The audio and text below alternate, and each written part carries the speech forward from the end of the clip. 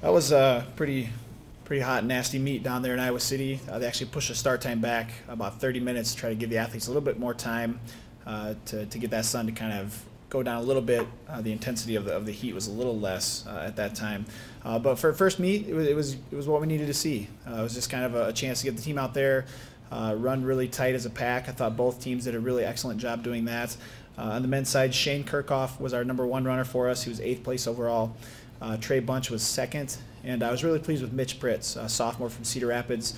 He put together probably one of his best races since he's been here at UNI. He's a sophomore this year, and so just really encouraged what we saw from him that weekend as well. On the women's side, Kelsey Kirchhoff, Shane's younger sister, she was our #1 runner. She finished 6th overall, did a really nice job. Brett Corey, she was our 2nd runner. Last year she broke her foot. She was out on a run and stepped on a walnut. And so this is the first chance she's been back to cross country since last year, and so she really picked up really well and did a terrific job.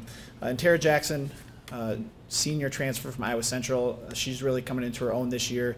Looks really strong early in the season, so we're encouraged with where she is at as well. And so we have a week off this weekend, and the next week we'll be at Nebraska for a big meet over there. I think there's about 30 other teams going to compete. Get a chance to see Wichita State and some other teams we might not see typically. I think Air Force is usually over there as well, and so we should be to full strength by then. We held a couple of kids out this weekend, just kind of getting over some nagging injuries in the summer, and just trying to make sure they're healthy here for the big push for the latter part of the season. So any questions regarding cross country? All right, go Panthers.